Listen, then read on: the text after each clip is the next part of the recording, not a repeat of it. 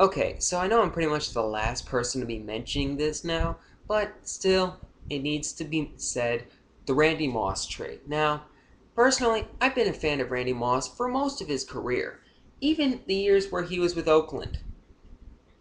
Mm-hmm. Actually got to meet him once, like in a Raiders camp thing. Like they came to like a city near me, so I went. It was pretty cool. Got to meet a few of the famous ones like Namdi Oswald, Randy Moss. I think Justin Fargas was there. It was a few years ago. But anyway, what does this mean from a fantasy perspective? Well, for one thing, Brett Favre, he's finally useful again.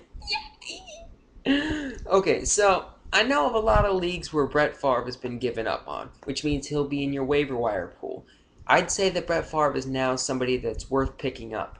Now that he finally has another big play downfield threat at wide receiver, I think that Brett Favre will get back into his old role. I think that this year Randy Moss will be what last year's Sidney Rice was. All right, this could be a great matchup for the two. Seriously, the combo of Randy Moss, Adrian Peterson, and Brett Favre, that's like an all decade team, okay? That's a scary thought. And on top of that, you're getting Sidney Rice back next season, so you'll have the wide receiver trio next season if all three stick around of Randy Moss, Sidney Rice, and Percy Harvin. Anybody else scared of the Vikings yet? Because as a Bears fan, I am.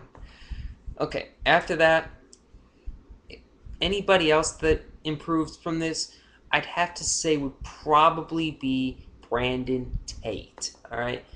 Now, Wes Welker is probably going to stay in about the same role. He's going to get like a bunch of the receptions. In fact, he'll probably get even more receptions, which is a scary thought if you think about it. Wes Welker with even more receptions? Oh, he's breaking a couple of records this year, I can already tell. But Brandon Tate might get the majority of the workload that Randy Moss got. Now, granted, Randy was getting a lot of work, but still, I think that the Patriots will go to him more often now that Randy Moss is out of the picture. Julian Edelman might get a little bit of a boost, but I don't see a lot more coming from him. He's the type of guy who would improve if Wes Welker went down, like we saw towards the end of last season.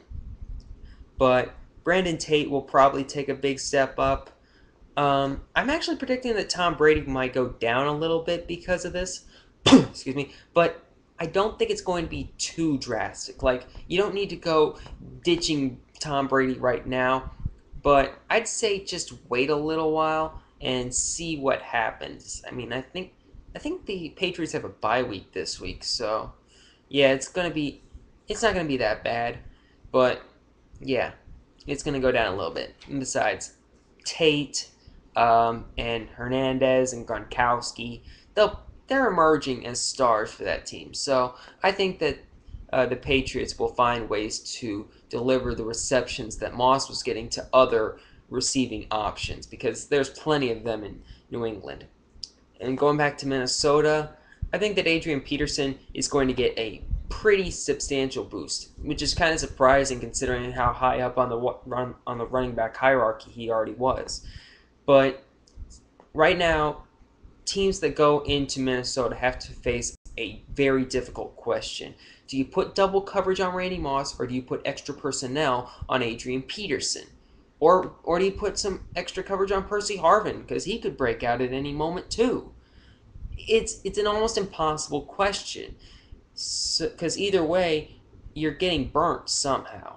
So right now I wouldn't start any defense that is playing Minnesota because I think that I think that Minnesota has the potential to become instantly because of this a high-powered weapon because he's going to be playing in next week's game. And what's kind of interesting is if he stays healthy throughout the entire season, he'll be playing a 17-game schedule, which is kind of rare. If you like, it almost never happens, seeing as how Minnesota has already done its bye week and New England's just now hitting theirs. So he'll have played in every week. Which, by the way, that means that Randy Moss will actually he might actually get a few more yards because of that, and you won't ever have to worry about putting him on your bench for your bye week. So if you own Randy Moss, that's kind of a good thing. So I wouldn't worry about benching him. I think that he'll do fine in Minnesota. I think that he'll do about the same thing that he was doing in New England. So don't worry about benching him. He'll do fine. Don't worry. So yeah, that's just about it. See you later.